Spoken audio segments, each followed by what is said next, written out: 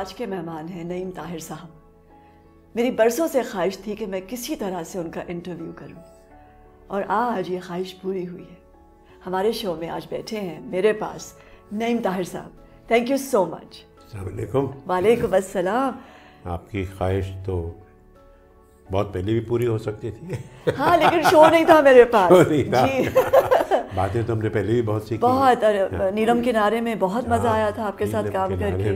اور مجھے سب سے اچھی چیز لگتی ہے جو آپ کی, جو مجھے مزہ آتا ہے, I think would like to share it with every one, کہ آپ سوالوں سے گھبراتے نہیں. میرے بہت سارے سوال ہوتے ہیں, میرے دماغ میں ہر وقت کھچڑی پک رہی ہوتی ہے. سب سوال پوچھیے. لیکن مجھے اس وقت یاد آ رہا ہے کہ آپ نے, میں نے پیر صاحب سے متعلق ایک ٹیلی ویژن پہ شو بھی کیا تھا, راز و نیاز. بڑی تعریف ہوئی تھی. مجھے افسوس ہے میں نے ریڈیو نہیں کیا. مجھے بہت اس بات کا دکھ ہے, اور اگر آپ کبھی کریں ریڈیو دوبارہ تو میں ضرور کروں گی آپ کے ساتھ.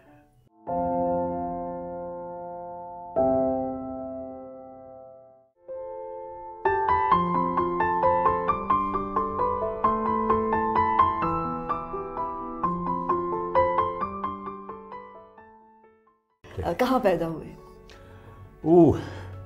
یہ تو بہت پرانی بات ہے. اتنی بھی پرانی بات نہیں ہے. ذرا سا ریوائنڈ کریں گے تو یہی کوئی کل کی بات ہے. 81 سال ہو گئے. 81 years. May be my looks are some how but ڈاجنگ. تھوڑا سا میں 81 فگر کے مطابق نہیں لگتا. نہیں, 81 کو ایسا ہی لگنا چاہیے اگر اس نے بھرپور زندگی جی ہے تو. اور زندگی کو زندہ رہ کے جیو, مر کے نہ جیو. بالکل. جی تو کہاں پیدا ہوئے؟ میں پیدا ہوا تھا امرتسر میں. اچھا. امرتسر میں ایک جگہ ہے جو کہلاتی ہے چھان گلی. چھان گلی ہال بازار, ایک ہال بازار بڑا مشہور ہے امرتسر کا, اس کے بالکل ساتھ ہے, اس کے بیچ میں ہے رستہ جاتا وہاں سے. اور یہ جہاں جلیاں والا باغ کا واقعہ ہوا تھا اس سے تقریباً 1.5 کلومیٹر ہے. تو اس زمانے میں مسلمانوں کو بہت کم موقع ملتا تھا کسی اچھی پوزیشن پہ. میرے نانا اس زمانے میں کورٹ میں ایک لیڈر تھے, مجھے تو نہیں معلوم. تو وہ ان کا گھر تھا. میرے نانا کا انتقال ہو چکا تھا, تو گھر کا سربراہ میرے والد تھے, because he married my mother who was the eldest of the sisters. تو وہ ایک طریقے سے سربراہ تھے. میں وہیں پیدا ہوا تھا 1937 26 فیبروری. تو آپ 10 سال کے تھے جب پاکستان بنا؟ جب پاکستان میں 10 سال کا, بالکل بالکل. جب میں پاکستان بنا 10 سال کا تھا. تو کیسا ماحول تھا گھر کا؟ آپ کی ارلیسٹ میموری کیا ہے؟ میری ارلیسٹ میموری امرتسر کی نہیں ہے. اچھا. وہ اس لیے کہ بعد میں میری والدہ مجھے لے گئی تھی, میرے گھر دکھایا انہوں نے, لیکن میری ارلیسٹ میموری امرتسر کی نہیں ہے, کیونکہ میری والدہ انڈیا کی سب سے پہلی خاتون ڈاکٹر تھی. اچھا. اس سے پہلے عورتیں ڈاکٹر نہیں بنتی تھیں, اور نہ ہی مسلمانوں کو ایجوکیشن میں وہ مقام حاصل ہوتا تھا جو میرے والد کو ہو گیا. He was inspector of schools.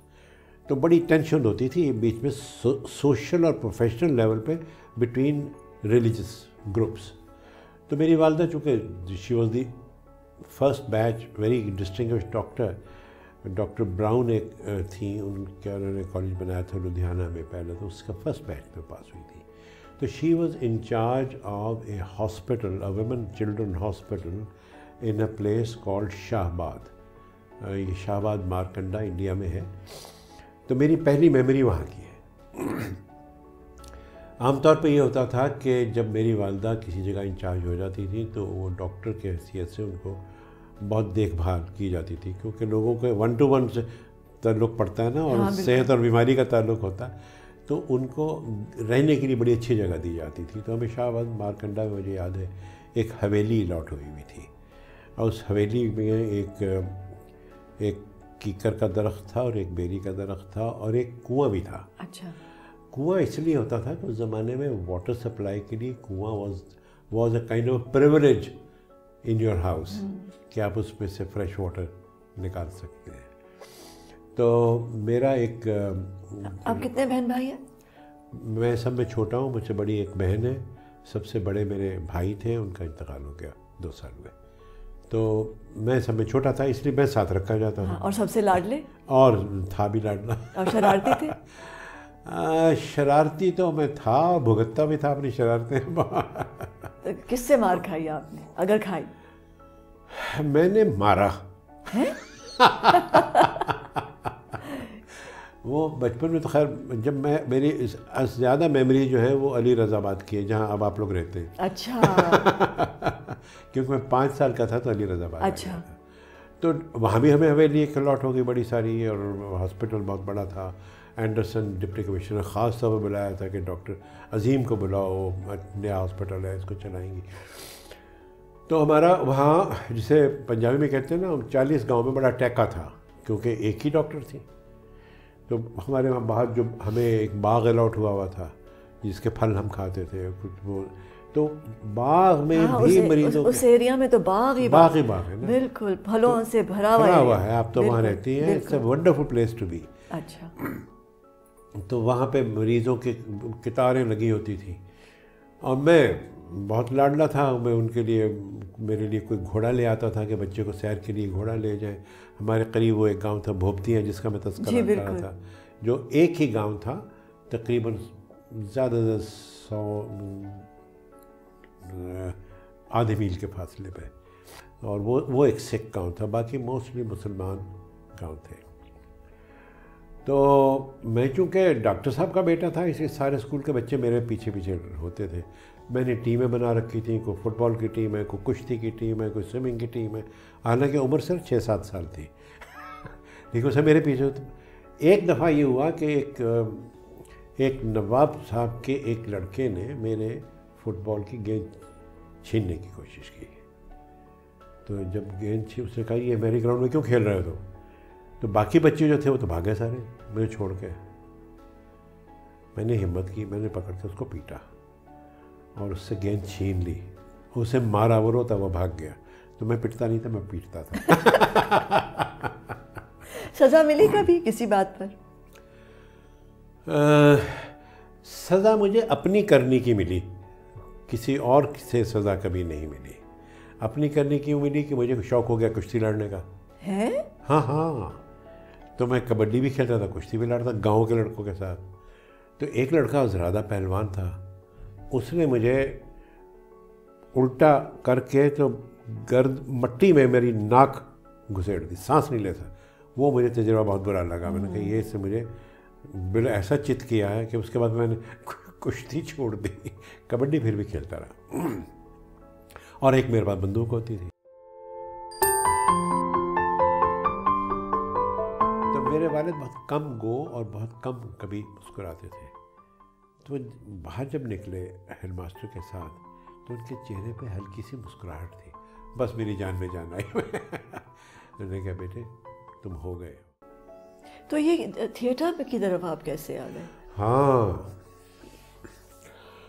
اب میں سوچی تھی کہ آپ کے والد ایجوکیشنسٹ تھے, امی تو آپ کی ڈاکٹر تھی, تو یا تو آپ کو ایجوکیشن میں جانا چاہیے تھا اور یا آپ کو ڈاکٹر بننا چاہیے تھا. اب گھر میں ہر شخص یا انجینئر بن رہا تھا یا ڈاکٹر بن رہا تھا. اس زمانے کے نون پروفیشن ہی یہی تھے. اب میں جب لاہور آ گیا, جب انہوں نے دیکھا کہ 47 ہو گیا ہے, نیا ملک بن گیا ہے اور بہت انریسٹ سا تھا, تو میری والدہ نے فیصلہ کیا, ان کی صحت بھی کچھ کم ہو رہی تھی, تو انہوں نے کہا کہ وہ لاہور میں جا کے, یہاں ہماری کچھ پراپرٹی تھی تو وہاں وہ رہیں گی اور وہیں اپنا کلینک بنا لیں گی. تو میں لاہور آ گیا. تو لاہور آ گیا تو اس سے پہلے اسکولنگ تو کبھی کی نہیں, تو میرے والد نے سوچا کہ اسکول میں داخل کراؤ. کس عمر میں داخلہ لیا آپ نے؟ میں اس وقت تھا کوئی 10 سال کا. اچھا, دیٹس انٹرسٹنگ. 10 سال کا تھا تو مجھے لے گئے. وہ شلوار قمیض میں پہنتا تھا اور شلوار قمیض کے علاوہ اور کچھ نہیں پہنتا تھا. تو مجھے وہ اقبال ہائی اسکول ہے میو روڈ پہ, جو علامہ اقبال روڈ کہلاتی ہے, تو وہاں مجھے لے گئے. میرے والد چونکہ انسپیکٹر اسکول رہے تھے تو ان کو پہچانتے تھے, لوگ لے گئے. تو ہیڈ ماسٹر نے کہا جی میں تو ٹیسٹ لوں گا بچے کا. تو انہوں نے کہا ہاں لے لو. تو اس نے میرا ٹیسٹ لیا. تو میں نے کہا بچہ ہوشیار معلوم ہوتا ہے, میں سیدھا اس کو 8ویں جماعت میں داخل کر رہا. میں سیدھا 8ویں جماعت میں, کیونکہ ان کے میتھمیٹکس میں جتنے سوال انہوں نے کیے وہ میں نے حل کر دیے سارے. پر یہ تھا پہلے گھر میں پڑھنا جو ہے. ہاں, اور بڑی توجہ سے پڑھایا جاتا ہے. اس طرح گھر پیرنٹل اٹینشن جو اب ہمیں ملتی نہیں ہے, جو بچوں کو نہیں دیتی ہے, پیرنٹس بچوں کو توجہ دیتے تھے. اور کتنی زبانیں آپ کو سکھائی گئیں؟ مجھے میری والدہ تو کشمیری بولتی تھی, پنجابی بولتی تھی, اردو بھی, انگریزی بھی. میرے والد عربی بولتے تھے, انگریزی بولتے تھے, تو مجھے تھوڑی سی عربی سکھائی, انگریزی سکھائی, اور اردو تو ہم بولتے ہی تھے سب گھر میں, اور پنجابی میں نے محلے گلی میں سیکھی. اس کے بعد میں پھر مجھے شوق ہوا, میں نے تھوڑی سی فرینچ سیکھی, لیکن اب بھول بھال گیا ہوں. تو بس مجھے اردو, انگریزی, پنجابی ہی کا تھا. تو وہاں میں داخل ہو گیا. اب وہاں جب اسکول کے لاہور کی ہوا لگنی شروع ہوئی نا, گاؤں سے, ایک دیہات سے ایک لڑکا تو اسکول میں گیا, تو انہوں نے دیکھا تو فٹ بال اچھا کھیلتا ہے, فٹ بال میں کھیلتا تھا, فٹ بال کی ٹیم میں ہو گیا.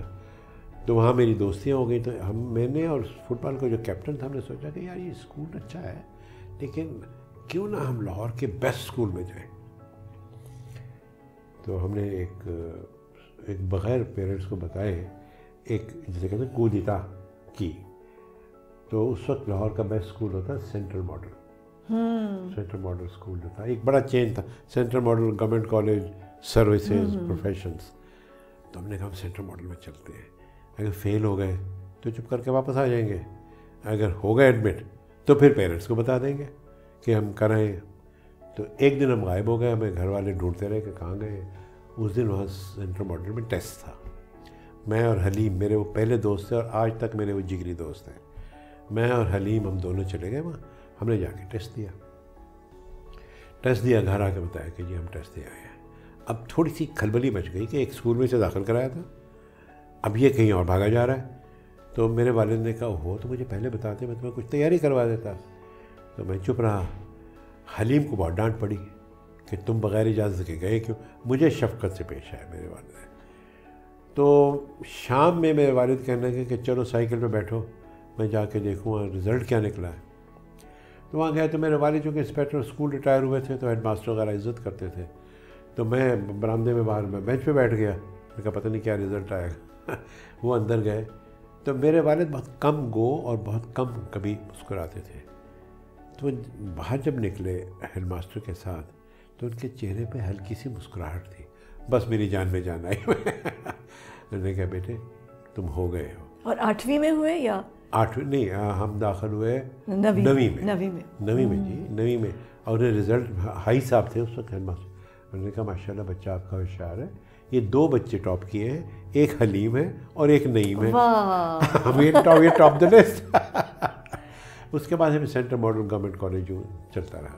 تو پھر میں سینٹرل ماڈل چلا گیا. سینٹرل ماڈل میں مجھے ایکچولی سینٹرل ماڈل سے میرا بگڑنا شروع ہوا, اور گورنمنٹ کالج نے مکمل بگاڑا. اور میں کہتا ہوں اکثر کہ اگر میں نہ بگڑتا سمینا تو میں کہیں کا بھی نہ رہتا. اچھا ہوا میں بگڑ گیا, اور جتنا بگڑ سکتا تھا بگڑا. نہیں تو فائدہ تو ہم سب کا ہوا نا, جنہوں نے آپ کو دیکھا, چلیے آپ کے ساتھ کام کیا. ہاں بس ایک ایڈونچر شروع ہو گیا نا. اس زمانے میں کون سوچتا تھا کہ تھیٹر کا, بھائی ریڈیو واحد تھا. مجھے شوق ہو گیا 9ویں جماعت میں. کیوں ہوا؟ جہاں میں کچھ ایسی چیز کرتا تھا جس میں کریٹیوٹی تھی, وہاں میں ڈسٹنگوشڈ ہو جاتا تھا. انہوں نے پہلے کیلیگرافی کا مقابلہ کرایا, میں تو تختی لکھتا ہوا آیا تھا. تو کیلیگرافی کا مقابلہ ہے, اس میں اسکول میں فرسٹ آ گیا. پھر انہوں نے کہا کہ بھائی اب ہمیں ایک ایڈیٹر چاہیے, کہانی لکھ کے لائے. اسکول کا میگزین ہوتا ہے, اس کی کہانی کوئی لکھو.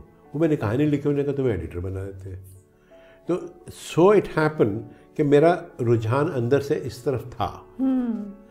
اس میں اللہ آپ کا بھلا کرے کہ اس زمانے میں دلیپ کمار اور کامنی کوشل کی فلم ہم نے دیکھ لی. کون سی؟ میرا آرزو نہیں, آرزو سے پہلے تھی, آرزو تو آخری تھی نا ہم دونوں کی اکٹھی. آرزو سے پہلے تھی ہلچل شاید. اچھا ہاں, اس سے پہلے تھی ہلچل تھی یا کوئی, اور پھر وہ بھی ایک اور بھی تھی. تو ان کی ایک فلم دیکھ لی میں نے. تو جب فلم دیکھ لی تو ایک پتہ لگا کہ یہ ان کا لو افیئر بہت مشہور ہو گیا تھا کامنی اندر. تو ہم بڑے اس میں رہے کہ یہ ایک نئی چیز ہے. اب عمر بھی ہماری اس وقت آ رہی تھی جب رومانس تھوڑا سمجھ میں آیا, تو میں ان میں دونوں میں دلچسپی پیدا ہو گئی. اب ان کی فلمیں دیکھتے تھے تو فلم میں انٹرسٹ پیدا ہو گیا. پھر جی چاہا کہ اپنی بھی کچھ نمائش ہو. پھر وہ کوئی تقریریں وقیریں ادھر ادھر کرتے کراتے. یہ سسٹم میں آ گیا کہ I wanted to be some how wanted to be noticed. یہ جو میرے آڈیشن لیتے ہیں ان سے پوچھوں کہ میرے میں کیا کمزوری ہے, کچھ بتا دیں. تو جیسے یہ کمرہ ہے نا, اس کمرے میں ایک چھوٹی سی وہ شیشے کا ہول تھا. میں نے اس میں جھانک کے دیکھا کہ میں دیکھوں کہ کون کون ہے یہاں بیٹھا ہوا جس سے میں کچھ رہنمائی حاصل کروں. وہاں کوئی نہیں بیٹھا تھا. خود نمائی کا شوق ہوتا ہے اور کوئی ٹیلنٹ بھی تھوڑا بہت تھا. تو پھر میں گورنمنٹ کالج میں آ گیا. اب اسٹوڈنٹوں میں سائنس کا بھیج رہے ہیں مجھے انجینئرنگ کی طرف, اور شوق میرا ادھر ہو رہا ہے. تو چنانچہ یہ کہ میں جو ٹاپ کیا کرتا تھا اسکول میں, وہاں سے میرے کالج میں گریڈس نیچے آنے شروع ہو گئے, کیونکہ میں کلاسوں میں تو جاتا ہی نہیں تھا. میں تو ٹی ہاؤس میں بیٹھا ہوتا تھا, یا میں کوئی ڈرامہ پڑھ رہا ہوتا تھا, یا گورنمنٹ کالج میں سوندھی ٹرانسلیشن سوسائٹی تھی, اس میں ٹولسٹوئے کا یا چیخوف کا کوئی ڈرامہ ٹرانسلیٹ کر رہا ہوتا تھا, یا مجلس اقبال میں منٹو پڑھ رہا ہوتا تھا. تو اس طریقے سے مجھے ریڈیو پہ ہوتے تھے. ریڈیو پہ تو میں ریڈیو کی تو ایک لمبی کہانی ہے. تو مجھے لڑکے کہتے تھے کہ تم سارا وقت لائبریری میں بیٹھے کلاسیکی ادب پڑھ رہے ہوتے ہو, تو امتحان میں کیا ہوگا تمہارا؟ میں نے کہا ہاں مجھے خیال تو ہے. اچھا تو لٹریچر کیوں نہیں پڑھی آپ نے؟ ہاں میں پڑھ نہیں سکتا تھا, اس لیے کہ سائنس کا اسٹوڈنٹ تھا, تو مجھے پھر انگریزی لٹریچر میں جانا پڑتا. میں نے بی ایس سی میں زبردستی آپٹ کر لیا کہ میں انگریزی کا امتحان بھی دوں گا, and I want to have کیا کہتے ہیں اس کو, انگلش کا ایکسٹرا کورس لے کے اچھا وہ کروں گا. اچھا اب کیسے کر سکتا تھا؟ جب ڈیٹ شیٹ آئی امتحان کی, اسی دن میرا فزکس کا امتحان تھا, اسی دن میرا انگریزی آنرس کا تھا, تو I had to give up honours. اب فزکس کا دن تھا کہ پاس تو ہوتا نا بیسیکلی, آنرس دیتے تھے تو فیل ہی ہو جاتا. تو وہ پڑھا سب کچھ, ڈگری نہیں لی. تو یہ سائیکالوجی میں کہاں چلے گئے تھے؟ ہاں وہ پھر بات کی بات ہے. دس از سو انٹرسٹنگ. ہاں پھر اس کے بعد میں بی ایس سی میں, جب میں نے بی ایس سی کی, میری والدہ کو میں نے مایوس کیا کہ میں نے ڈاکٹری بھی نہیں کی, انجینئرنگ بھی نہیں کی. تو بیچاری خاموش ہو کے سب سے چھوٹا تھا. میں نے کہا جی مجھے اب آپ گورنمنٹ کالج میں سے میں جانا نہیں چاہتا ہوں. گورنمنٹ کالج میں مجھے ڈرامے میں صفدر میر صاحب نے اور پاگل کیا. وہ تھیٹر سے آئے ہوئے تھے, بہت ڈانٹتے تھے, بڑا ذلیل کرتے تھے, لیکن تھیٹر کے بہت رسیا تھے. پہلے تو مجھے کاسٹ ہی نہیں کرتے تھے. پھر تھرڈ ایئر میں جب انہوں نے دیکھا کہ یہ لڑکا گرمی میں روزے رکھ کے گرمی میں آ جاتا ہے, ریہرسل میں بیٹھا رہتا ہے, گڑی شاہو سے گورنمنٹ کالج سائیکل پہ چڑھ کے, تو یہ تو مر جائے گا, باقی کریں گے جی یہ مر جائے گا, شوق پڑا. تو اس وقت ان کے ساتھ کون لوگ کام کر رہے تھے؟ ان کے ساتھ تھے خالد سعید بٹ, سکندر شاہین, اور یہ ابھی سکندر شاہین تو بیچارے چلے گئے, خالد سعید بٹ زندہ ہیں, اور ہمارے ایک دو اور دوست اور جو تھے وہ وہاں کام کر رہے تھے. اردو کا ڈرامہ تھا, وہ کاسٹ ہو رہا تھا, گورنمنٹ انسپیکٹر نکولائے گوگل کا. تو انہوں نے کہا اچھا جی اس کو ایک چھوٹا سا پارٹ دیتے ہیں, بیرے کا پارٹ دے دیتے ہیں. بیرے کا پارٹ انہوں نے مجھے دے دیا. یہ میری خوش قسمتی تھی کہ گورنمنٹ انسپیکٹر کی کہانی یہ ہے کہ ایک گورنمنٹ کا انسپیکٹر ہے رشوت خور, جو ہر جگہ جاتا ہے اور خوب رشوتیں وصول کرتا ہے. ایک گاؤں میں جاتا ہے, وہاں خوب اس کی تواضع ہو رہی ہے, کھانے آ رہے ہیں, لڑکیاں آ رہی ہیں, اس کو گانے سنا رہی ہیں, سب کچھ کر رہی ہیں. اور جس جگہ اس کو ٹھہرایا گیا ہے وہ اس کے لیے ناشتہ لے کے ایک بیرا آتا ہے, وہ میں تھا. بیرا ناشتہ لے کے آتا ہے اور اسے اس ناشتہ کر کے کہتا ہے جی بل دو. آپ کہتے ہیں یہ مجھ سے بل مانگ رہا ہے. وہ بڑا اینگری ہوتا ہے, ناراض ہوتا ہے اس سے. تو یہ جو اڑ جاتا ہے, یہ بڑا تاؤ اور لے کے نا, اب تھا میں ذرا اچھا فزیکلی مضبوط سا تھا, تو میں نے یوں کر کے کہا اوئے بل دے کے جا, بل کے بغیر میں تو نکلنے نہیں دوں گا کمرے سے. وہ جو میرے ڈائلاگ ایسے تھے تو آڈینس کو بڑا اچھا لگا, کیونکہ audience was already sick and tired of watching this man who's so corrupt and somebody challenges him. تو وہ کیریکٹر ایسا ہو گیا کہ بڑی تالی پڑی. اور دوسرے دن جو اخبار چھپے اس میں تصویر بھی میری چھپی. تو بڑی ہنسی کی بات ہوئی کہ سارے جو لیڈ کیریکٹر کر رہے تھے ان کی تو تصویریں نہیں تھی میری. تو over night I got this support. فضل کمال صاحب تھے. فضل کمال جو بعد میں ایم ڈی ہو گئے پی ٹی وی کے. فضل کمال بہت جینوئنلی تھیٹر میں انٹرسٹڈ آدمی تھے. جب ہمارا یہ ایک ڈیبیو ہو گیا تو اس کے بعد انہوں نے کہا کہ یار ریڈیو پہ جانا چاہیے. ہم ریڈیو پہ جانا شروع کیا. ریڈیو پہ جا کے ہم نے آڈیشن کرنا شروع کیا. تو میں نے شاید تمہیں پہلے بتایا ہی ہو کہ ہر جمعرات کو میں جاتا تھا آڈیشن دینے کے لیے اور ہر منڈے کو جواب آ جاتا تھا کہ تم فیل ہو گئے. اچھا میں سوچتا رہتا تھا وہاں آپ کو اگر شملہ پہاڑی اور پرانا ریڈیو اسٹیشن یاد ہو تو نکر پہ ایک سائیکل پنکچر لگانے والے کی دکان تھی, سائیکلوں کی مرمت. وہ دکان کے مالک تھے مشہور سراج ستار نواز, اور وہاں پارٹ ٹائم کبھی کبھی کام کرتے تھے مہدی حسن. یہ وہ جگہ ہے. اور ہماری سائیکل جب پنکچر ہوتی تھی وہاں پنکچر لگواتے تھے. اب پتہ نہیں وہ سراج لگاتے تھے یا مہدی حسن لگاتے تھے, ہمیں تو پتہ ہی کوئی نہیں تھا. وہاں سے خیر گیا, مستقل ریجیکٹ ہوتا رہا. تو آخر میں نے تنگ آ کے ایک دن سوچا کہ میں دیکھوں کہ یہ جو میرے آڈیشن لیتے ہیں ان سے پوچھوں کہ میرے میں کیا کمزوری ہے, کچھ بتا دیں. تو جیسے یہ کمرہ ہے نا, اس کمرے میں ایک چھوٹی سی وہ شیشے کا ہول تھا. میں نے اس میں جھانک کے دیکھا کہ میں دیکھوں کہ کون کون ہے یہاں بیٹھا ہوا جس سے میں کچھ رہنمائی حاصل کر.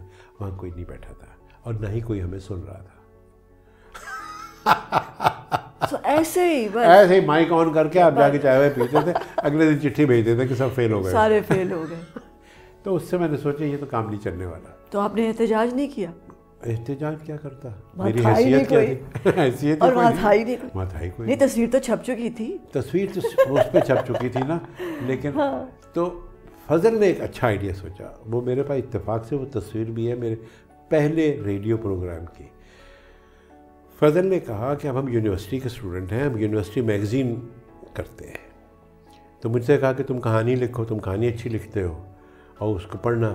ایک اور صاحب تھے, ان سے کہا کہ تم ڈرامہ لکھو. ایک اور صاحب نے نظم لکھی, وہ کرا کے, اور ایک خبرنامہ قسم کا. تو ریڈیو کو پرپوزل دیں, ہاں یونیورسٹی میگزین کے لیے ٹھیک ہے. وہ پاس ہو گیا. سمینا از سو ہیپن, بعض اوقات you never know what is going to happen. تو میں نے جا کے اپنی کہانی پڑھی. اب میرا انداز ہمیشہ سے تھوڑا سا ہیومر والا تھا. تو کہانی کا عنوان تھا کہ اخبار میں اپنی تصویر چھپنے کے بعد کیا فیل ہوتی ہے. وہ چھپ چکی تھی نا تصویر, تو یہ لگتا تھا کہ ساری دنیا کو اور کوئی کام نہیں ہے, مجھے کو نوٹس کر رہی ہے. تو لہٰذا گردن بھی کچھ ہو جاتی تھی آدمی. وہ سارے میں نے کیفیت اس کہانی میں بیان کی اخبار میں تصویر چھپنے کے بعد. اٹ سو ہیپن کہ as I finish that reading pay knocked at the studio number 4 ہوتا تھا. اس نے آ کے پروڈیوسر سے کہا کہ نعیم طاہر کون ہے. انہوں نے کہا وہ ہے. انہوں نے کہا کہ سر وہ آپ فارغ ہو جائے تو اظہار کاظمی صاحب نے آپ کو بلایا ہے. ٹھیک ہے. میں نے کہا اچھا میں آ جاؤں گا. تھوڑی دیر بعد ایک اور کہ رضی ترویدی صاحب نے بلایا. اچھا ٹھیک ہے میں آ جاؤں گا. 4 پروڈیوسر نے مجھے فوراً بلایا. واہ. اب میں پتہ کیا سوچ رہا تھا, میں نے کہا شاید میں نے کوئی اتنا برا پڑھ دیا ہے کہ انہوں نے کہہ دیا کہ میاں غلطی ہو گئی, آپ کو ایک دفعہ براڈ کاسٹ کرنے کا موقع دے دیا, آئندہ نہیں بلائیں گے, ادھر سے گزرنا بھی. تو میں وہاں گیا تو اظہار کاظمی سب سے پہلے ملے. ان کا خاص انداز تھا, میاں بہت اچھا لکھتے ہیں. شکریہ. اور پڑھتے تو بہت ہی اچھا ہے. جی بہت شکریہ. اور لہجہ بھی آپ کا اچھا ہے. جی بہت شکریہ. آپ کو ڈرامے میں دلچسپی ہے؟ اب میں نے دل میں سوچا کہ یہ مجھ سے کیا سوال پوچھ رہے ہیں. میں نے کہا جی ہاں ہے. اس دن سے سمینا میں جو ریڈیو کے ڈراموں میں کاسٹ ہونا شروع ہوا ہوں تو کوئی شاید ہی ہفتہ ایسا جاتا ہو کہ میں براڈ کاسٹ میں نہ ہوتا ہوں. اور پھر جو باقی لوگ تھے مجھ سے ریڈنگز بھی کرواتے تھے, فیچرز بھی پڑھواتے تھے, خبریں تک پڑھوا دیتے تھے. یہاں سے پھر پشاور بلاتے تھے, حیدرآباد بلاتے تھے, کراچی بلاتے تھے. تو that was sort of N over night stardom that I enjoyed. And you work with پیر صاحب؟ ہاں وہ تو خیر وہ تو بیسک گرومنگ ہماری ہوئی نا. 2 نام اس زمانے میں بہت مشہور تھے. اور ایکچولی جتنا ڈرامہ اسٹیج سے ارلی اسٹیجز پہ لوگوں نے لرن کیا انہیں 2 لوگوں سے سیکھا. رفیع پیر صاحب تھے اور سید امتیاز علی تاج سے. یہ دونوں آپس میں دوست بھی تھے اور ان کے انداز جو تھے ادائیگی کے اپنا اسکول تھا ان کا. پیر صاحب کا خاص طور پہ میں تذکرہ اس لیے کرنا چاہتا ہوں کہ پیر صاحب نے کے ساتھ میں نے بہت ڈرامے کیے اور ایک سٹیج پہ میں اور عفت سلطانہ ہم ان کے 2 فیوریٹ ایکٹرز بن گئے تھے. اب پیر صاحب کا انداز یہ تھا کہ وہ یہ نہیں کرتے تھے کہ صرف آپ نے کہا کہ پڑھ دو، آپ نے پڑھ دیا، انہیں زبر زیر درست کر دی. نہیں، وہ چاہتے تھے کہ اپنی وائس میں آپ اپنے کیریکٹر کو پوری طرح سے ٹرانسلیٹ کریں. پہلی محبت تو کامنی کوشل سے ہو گئی تھی. بالکل اب تک ملتا ہوں ان سے. میں نے بتا بھی دیا، میں نے کہا یو آر مائی فرسٹ لو. ہنستی ہیں بہت ہی نفیس خاتون. ٹھیک ہے، کیریکٹر کو کس طرح ٹرانسلیٹ کرنا، آپ آواز کا استعمال ہے. اور ان کے یہاں ایک خاص چیز تھی کہ وہ فقرے کے ادائیگی کی پیس کو بہت استعمال کرتے تھے. یہ بعد میں جب ہماری سمجھ میں آیا کہ بھئی یہ اور ہیں اور تاج صاحب اور ہیں، وہ اور طرح سے کرتے ہیں، یہ اور طرح سے کرتے ہیں، اور دونوں ایک اپنے نتیجہ حاصل کر لیتے ہیں. تو پیر صاحب پہلے تو ہمیں خود پڑھ کے سناتے تھے. بس ایک ڈرامہ مجھے یاد ہے، المختصر ان کا ایک ڈرامہ ہم کر رہے تھے، میں اور عفت، 2 ہی اس میں شاید کیریکٹر ہیں. پیر صاحب نے پڑھ کے سنا، ہم دیکھ رہے ہیں کہ اچھا ایسے کرتے ہیں، ایسے یہ کیریکٹر یوں ہے، سمجھ رہے. تو ینگ لوگ تھے بالکل، مجھے جسٹ کراس ٹینس. تو سمجھا، عفت نے بھی میں نے بھی.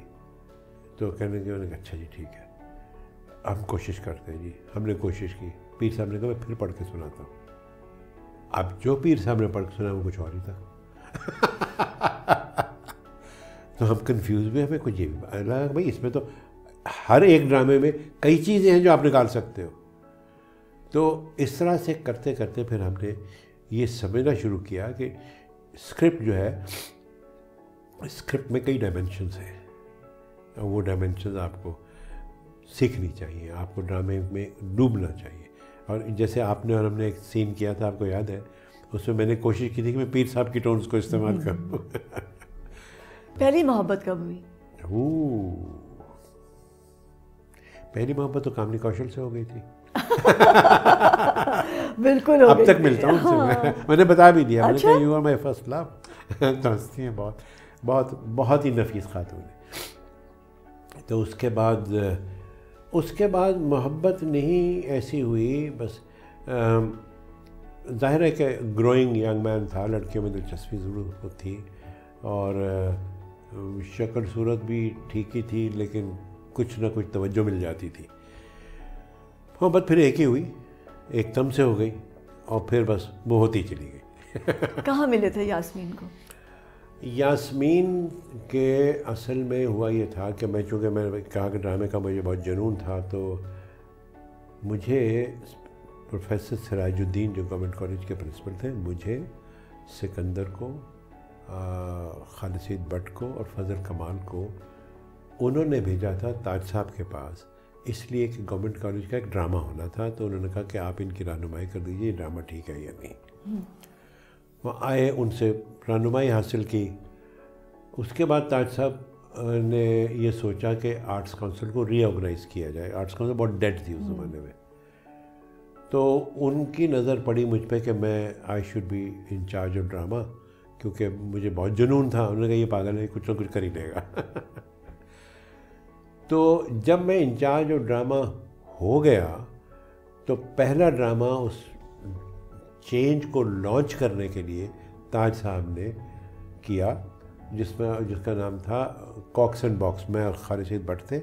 اور دوسرا ڈرامہ انہوں نے کیا، اسٹیج کیا صفدر میر بہت بعد میں آتا ہے. اچھا. صفدر میر نے کیا اس کا، وہ بھی تاج صاحب کا ڈرامہ تھا، میرا قاتل. میرا قاتل میں یاسمین تھی. دیر 2 1 ایکٹ پلیس. اچھا. ریہرسل ہماری اکٹھی ہوتی تھی. یہاں ہماری آپ کے سوال کا جواب یہ کہ یہاں ہماری ملاقات اور آشنائی شروع ہوئی تھی. تو کس نے پرپوز کیا تھا, آپ نے یا یاسمین نے؟ یاسمین نے ببانگ دوحل کئی دفعہ ٹیلی ویژن پہ کہا ہے کہ انیشیٹو اس نے لیا تھا. تو آپ وہ بڑی خوش ہوتی ہے, کہتی ہے میرا فیصلہ. بالکل, تم کیا کمال سب سمجھتے ہو. بالکل صحیح کہتی ہے, ہونا ہی چاہیے ایک عورت کا فیصلہ. اور کامیابی تبھی ہوتا ہے جب فیصلہ عورت. بالکل بالکل, عورت کا فیصلہ ہونا چاہیے. بالکل, یاسمین نے کیا تھا. تو آپ جب انہوں نے آپ کیا کہا تھا آپ کو؟ بھائی دیکھیے, میں تو ایک مرد کے طور پہ ہچکچاتا تھا کچھ کہنے سے, کہ میں ان کے گھر جاتا ہوں, ان سے ملاقات ہوتی ہے, پسند مجھے ہے.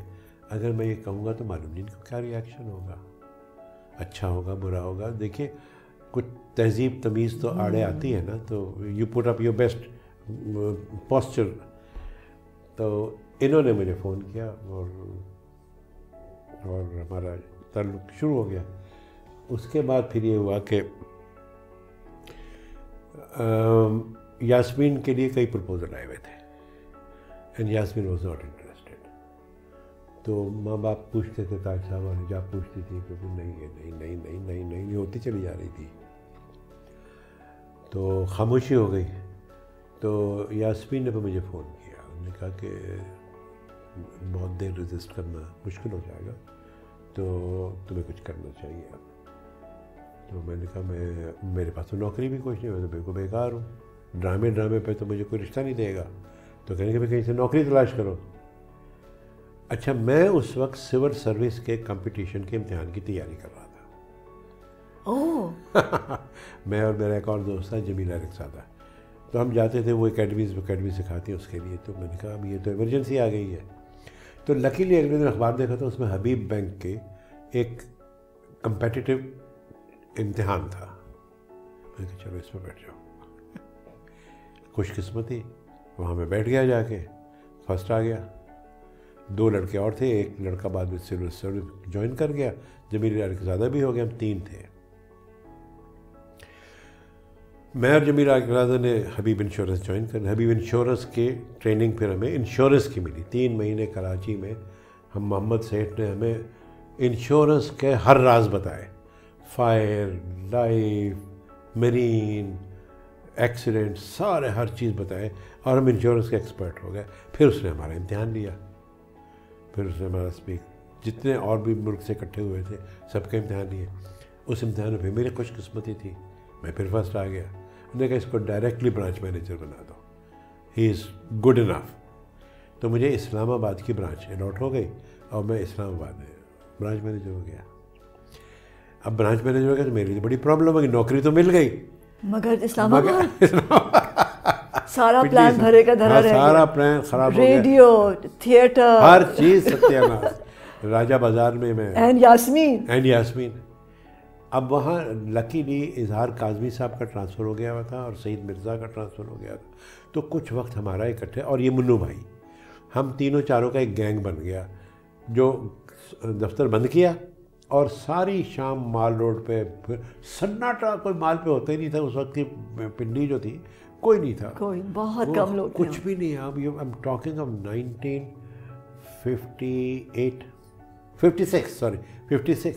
1956 میں سناٹا تھا. اچھا,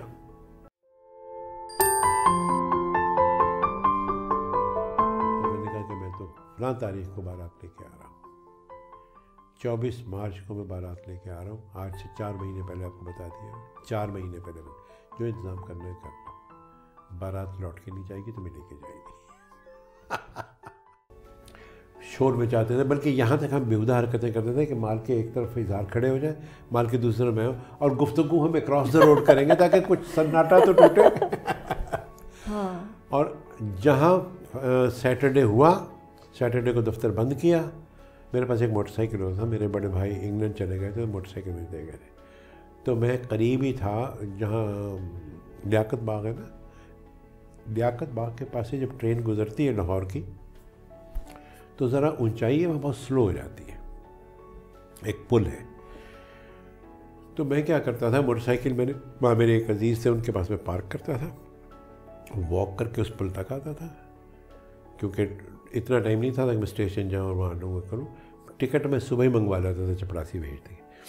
اور وہاں ٹرین جب آہستہ ہوتی تھی تو میں کود کے اس پہ چڑھ جاتا تھا اور لاہور آ جاتا تھا. لاہور آ کے فوراً یاسمین کے پاس آ جاتا تھا, ان کے گھر آ جاتا. صاحب حجاب بہت شفیق لوگ تھے. جب انہوں نے دیکھا کہ یہ لڑکا اتنا انٹرسٹڈ ہے اور ان کو تاج صاحب کو ڈرامے کا بڑا شوق تھا, تو وہ مجھے کوئی روک ٹوک نہیں تھی. تو ابھی یہ اب تو جاب ہو گئی, جاب بھی ہو گئی. تو پھر آپ نے پھر یاسمین نے کہا کہ اب کہو, اب پرابلم یہ کہ فیملی کو کہو آئے. اب کہا جائے گا کچھ, لیکن اسلام آباد میں تھی, پنڈی میں تھی, اور نئی جاب تھی, تو تھوڑا سا ٹائم دینا ضروری تھا. خوش قسمتی یہ کہ ابھی میرا کوئی 8-9 مہینے گزرے تھے اس چکر میں, ہر سنڈے کو آ رہا ہوں, جو اب ایگزاسٹنگ تھا کہ آپ ٹرین پہ چڑھ کے آ رہے ہیں, پھر لپک کے اتر رہے ہیں, پھر صبح دفتر پہنچ رہے ہیں. لیکن جوانی میں اور عشق میں ساری ایسی چیزیں ہو جاتی ہیں, بالکل ہو جاتی ہیں. تو سمینہ پھر ایک دن یہ ہوا کہ میں ایسے ہی آیا ہوا تھا, تو ہم جہاں ہمارا ممتاز اسٹریٹ میں ہمارا گھر تھا, تو گھر میں میرے گھر پہ ایک آپ پتہ نہیں ان کو جانتی ہیں, نہیں کروڈرز. ہاں بالکل بالکل جانتی ہیں نا, جی جی جی. کروڈرز کی بیوی, ان کے والد حق صاحب, انہوں نے, ہمارا گھر بہت بڑا تھا, یہ جو تیرا ممتاز اسٹریٹ تھا 27 کمرے تھے, تو ایک پورشن جو ہے انہوں نے ایک گیسٹ ہاؤس بنا رکھا تھا. تو اس میں کوئی گیسٹ آ کے ٹھہرے, تو انہوں نے کہا کہ بھائی ذرا بہت امپورٹنٹ ہو گئی ہے, تو میری خالہ سے کہا کہ آپ ان کی لنچ کر دیجیے سنڈے کو. میں آیا ہوا تھا, سنڈے کو لنچ ہوا, اس لنچ میں میں بھی تھا. وہ ایک ٹیم تھی جو کراچی سے آئی ہوئی تھی PIA کے لیے, لوگوں کو ریکروٹ کرنے کے لیے, آفیسرس کو ریکروٹ کرنے کے لیے. تو نصیر بیچارے بہت اچھے آدمی تھے, ان کی میرے بڑا کہنے کہ تم انٹرسٹڈ ہو PIA میں آنے میں؟ میں نے کہا کہاں پوسٹنگ ہوگی؟ کہنے کہ لاہور میں. میں نے کہا ہاں میں انٹرسٹڈ ہوں. تو کہنے کہ ایک دن رک جاؤ, صبح انٹرویو دے کے جاؤ. سمینہ میں رک گیا, میں نے صبح جا کے انٹرویو دیا. انٹرویو دے کے اب رزلٹ کا انتظار کرنا تھا. میں چلا گیا پنڈی. تو 4-5 دن کے بعد ہی وہاں سے مجھے فون آیا کہ آپ ڈیوٹی کے لیے جوائن کیجیے PIA میں. اب میں تو ایک دم سے چونک گیا. میں نے کہا Lahore PIA, very prestigious organization that ہے, نور خان کا زمانہ, دی پلیس ٹو بی. میں نے کہا اچھا, میں بالکل ٹھیک ہے, میں آؤں گا, لیکن اب یہ ہے کہ میں جا کے اپنی ٹرین پہ بکنگ کرا لوں, تو آپ کو بتاتا ہوں میں کس سے پہنچوں گا. تو میں نے کہا نہیں سر, آپ اب PIA کے اسٹاف پہ آ گئے ہیں, آپ جائیے ایئرپورٹ پہ اور اپنا ٹکٹ اٹھائیے اور آ جائیے. خیر میں نے جلدی سے وائنڈ اپ کیا اور چارج دے دیا بینک والوں کو ہی. میں نے کہا کوئی اور دوسرا مینیجر بلا لو, میں تو جا رہا ہوں. بہت اچھے لوگ تھے وہ. انہوں نے بہت بعد میں مجھ سے پوچھا کہ ہم سے کوئی خرابی ہو گئی, ہم تمہیں ترقی بھی دیتے, تم بہت اچھے آفیسر تھے. میں نے کہا نہیں, میں اب لاہور میں ہی رہنا چاہتا ہوں. تو میں آ گیا, آ کے میں نے جوائن کر لیا. تو جوائن کر لیا PIA میں. یہاں شادین بلڈنگ پہ میرا دفتر ہوتا تھا. اب میں اس پوزیشن میں تھا کہ ایک اچھی آرگنائزیشن PIA میں ایک آفیسر ہوں, اور اب اگر میں پرپوز کروں تو شاید لڑکی کے خاندان اور خاندان والے سمجھیں کہ یہ ایک ٹھیک سٹیبل جگہ ہے. پرپوز کر دیا. میری والدہ گئی, والدہ پرانے انداز کی تھی, وہ پرانا وہی ٹانگا وانگا لے کے, اس زمانے میں ٹانگے ہوتے تھے, لے کے وہ گئیں, اور پھل وال وہ جو طریقہ ہوتا ہے جا کے انہوں نے جا کے پرپوز کیا, اور وہ پرپوزل ہمارا قبول ہو گیا. جب پرپوزل قبول ہو گیا تو پھر ہماری ملاقاتیں جو تھیں وہ میں کوئی بندش نہیں رہی. پہلے تو ہم بیچارے کبھی موقع نکال کے چھپا کے ملتے تھے, کبھی آئس کریم کھانے چلے گئے, یہ کیا وہ کیا. لیکن اب تو بالکل ٹھیک تھا, ریگولر تھا, ویلڈ تھا. تو ہم ڈرامے بھی کرنے لگے, ہم نے ڈرامہ لکھنا شروع کر دیا. تاج صاحب نے ری آرگنائز کر کے مجھے ڈرامے کا انچارج بنا دیا ہوا تھا. تو آپ نے سنا ہوگا ہمارے وہاں 3-4 ڈرامے بڑے مشہور ہوئے تھے. ایک میں تو سلمان تھے, پیر صاحب کے بڑے بیٹے, سلمان پیر جس ڈرامے میں تھے اس کا نام تھا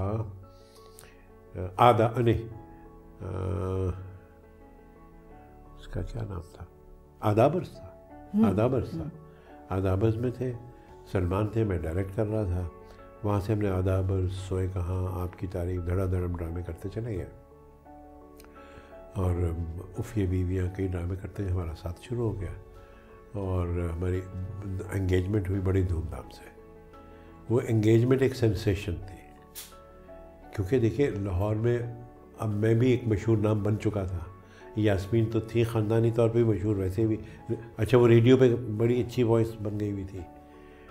تو ہماری انگیجمنٹ پہ نہ صرف پاکستان سے بلکہ انڈیا سے بھی دور دور سے لوگ آئے. کچھ تصویریں ہیں میرے پاس. تو اس وقت ہوش نہیں تھا، اس وقت ہمیں ایک دوسرے کا بس ساتھ چاہیے تھا. کون آیا کون گیا، نواب فیض احمد خان آیا یا کون آیا، ہمیں نہیں پتہ کون آیا، ہم تو اپنے اس میں گئے. خیر اس کے بعد پھر ہم لوگ ملنے ملانے رہے. کیونکہ آئی تھنک حجاب امتیاز علی تاج، اور امتیاز علی تاج کے کتنے فینس بھی ہوں گے، دوست ہوں گے. حیدرآباد دکن سے لوگ آ رہے ہیں، دلی سے آ رہے ہیں. میں امیجن کر سکتی ہوں نا. اور تاج صاحب کی ایک ہی بیٹی ہے، ایک ہی بیٹی، اسی کی بیٹی ہے، اور ایک لڑکا پتہ نہیں کہاں سے آ گیا ہے ایک گاؤں سے اٹھا اور یہاں آ گیا، اور اس سے شادی ہو رہی ہے اس کی. تو وہ بڑا ہنگامہ خیز تھا. بہرحال پھر شادی ہو گئی. پھر اس کے بعد اب ان کی ایک ہی بیٹی تھی، وہ رخصت کرنے سے اس کو بہت ٹال مٹول کر رہے تھے. تو آخر اتنے میری پی آئی میں ترقی بھی ہو گئی، اب میں اچھا افسر بن گیا، فیسلٹیز میری بے شمار ہو گئی. تو میں نے یاسمین سے کہا، میں نے کہا بھائی اب تو شادی ہونی چاہیے، رخصت کریں. تو وہ ٹالتے تھے. تو میں چونکہ دیر از a kind of a doer ان می، تو میں نے کہا کہ میں تو فلاں تاریخ کو بارات لے کے آ رہا ہوں، 24 مارچ کو میں بارات لے کے آ رہا ہوں. آج سے 4 مہینے پہلے آپ کو بتا دیا، 4 مہینے پہلے جو انتظام کرنا ہے کر لو. بارات لوٹ کے نہیں جائے گی تو میں لے کے جائے گی. وہاں سے سب لوگوں نے کہا کہ یہ لڑکا نا ہی مینز بزنس. تو 24 مارچ 1962 کو پھر ہماری شادی ہو گئی. تقریباً 2 سال ہو گئے تھے ہماری انگیجمنٹ کو. تو ایسے ہوا. And you have 3 sons. 3 sons. Faran کو تم جانتے ہیں ماشاء اللہ. He's doing so well. اور ہم کو He's doing so well. یہ فاران اور مینان دونوں کو میں نے بھیجا تھا امریکہ. میں نے کہا کہ یہاں تو مجھے کوئی نظر نہیں آ رہا ہے، سفارشیں میں نہیں کر سکوں گا، لوگوں کے آگے پیچھے پھر کے میں ہاتھ جوڑ کے تمہاری نوکری نہیں تلاش کروں. لیکن آپ نے دشمن کیوں بنائے اتنے؟ بنے نا، حد سے زیادہ دشمن. دیکھیے دشمن کیوں بنتا ہے، لوگوں کی سب کے ایمبیشن. مجھے یہ ایسے محسوس ہوتا ہے کہ آپ کے دشمن بھی بنے اور آپ ایک انسنگ ہیرو بھی ہیں. بالکل دونوں باتیں. اس لیے کہ دشمن میرے اس لیے بنے کہ ایز آئی ایم بلیسڈ، میں نے جس کام میں ہاتھ ڈالا، جس مصیبت سے میں گزرا ہوں، لیکن میں کامیاب ہو جاتا تھا. لوگوں کو جو میرے کمپیٹیٹرز تھے ان کو یہ بات بڑی تکلیف دیتی تھی کہ یہ ڈرامے کرنے لگا، ڈرامے سے سب کامیاب ہو رہے ہیں. یہ آرٹس کونسل میں فیض صاحب کی جگہ پہ سیکٹری مقرر ہو گیا، یہ کیا چٹ آف اے بوائے فیض صاحب کی جگہ پہ آ گیا. حالانکہ بڑے بڑے وہ سارے دشمن ہوئے، جو اپلیکینٹس تھے وہ دشمن ہوئے، جو فیض صاحب کے ایڈمائررز تھے ان کی بھی ریزرویشن ہو گئی کہ یہ لڑکا یہ کہاں سے آ گیا. فیض صاحب خود نہیں ہوئے. فیض صاحب تو اتنے نفیس آدمی تھے کہ میرا صحرا انہوں نے لکھا شادی کا. نور جہاں نے میرا صحرا گایا خود کہہ کے، اور فیض صاحب نے مجھے ساتھ لے جا کے علامہ اقبال کی ریکارڈنگز کروائیں. فیض صاحب نے کبھی برا نہیں مانا، وہ بہت لونگ آدمی تھے، لیکن ان کے چاہنے والے جو تھے وہ سمجھتے تھے کہ یہ مجھے نہیں ہونا چاہیے تھا، کوئی ان کے حلقے میں سے کوئی اور ہونا چاہیے تھا. تو وہ سارے دشمن میرے بنے. اور پھر یہ سمینا آپ نے بالکل I don't know how did you realise کہ میری مجھے آج تک کوئی گورنمنٹ سے ریوارڈ یا ایوارڈ نہیں ملا. میرے دشمنوں کی یہ مجھ پہ عنایت ہے. تو کامیابی کیا ہے؟ کامیابی میرے نزدیک کامیابی صرف دل کی اطمینان ہے بس. اور فیلئر؟ کیریئر فیلئر اور فیلئر یہ ہے کہ جب آپ کچھ کرنے چلے ہیں اور آپ سمجھیں کہ وہ آپ کی وجہ سے وہ آپ کا آبجیکٹ ریسیو نہیں ہوا، وہ فیلئر ہے. لیکن ہر فیلئر ناکامی نہیں ہوتی، ہر فیلئر بھی نہیں ہوتا. कुछ ना कुछ आप गेन कर लेते हैं उसमें, एक्सपीरियंस गेन कर लेते हैं, तजुर्बा और अपने आप को अपना कॉन्फिडेंस गेन कर लेते हैं, और ये गेन कर लेते हैं कि क्या चीज़ अवॉइड करनी चाहिए। ज़िंदगी क्या है? इस हर सब्जेक्ट पे जो सवाल आप पूछ रही है ना, एक पूरा प्रोग्राम हो सकता है मेरे लिए। मैं चूँकि इस खित्ते का बाशिंदा हूँ और आम तौर पे लोग यही जानना चाहते हैं कि मेरा मजहबी कॉन्सेप्ट क्या है, तो मैं समझता हूँ ज़िंदगी अल्लाह ताला की एक ट्रस्ट है अनटू अ ह्यूमन बीइंग। मुझे अपने सारे क़वा और अपनी सारी अपनी ज़िंदगी की अहलियतों के साथ इस ज़िंदगी में इंसानियत को सर्व करना है, और उन इंसानों में से एक इंसान मैं ख़ुद भी हूँ। उनको सर्व करना है ज़िंदगी का मकसद। अगर मैं वो नहीं करता हूँ तो मैं अल्लाह की दी हुई अमानत में ख़यानत करता हूँ। और मौत? मौत के बारे में यही कहा जा सकता है कि बस बरहक है, इट्स अ ट्रांजिशन,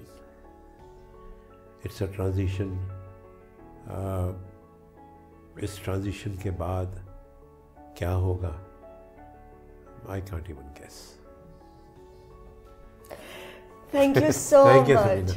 बहुत मज़ा आ रहा, बहुत अच्छी बातें हुई हैं। We could have talked for I know another 2 hours or 3 or maybe yes forever. बिल्कुल।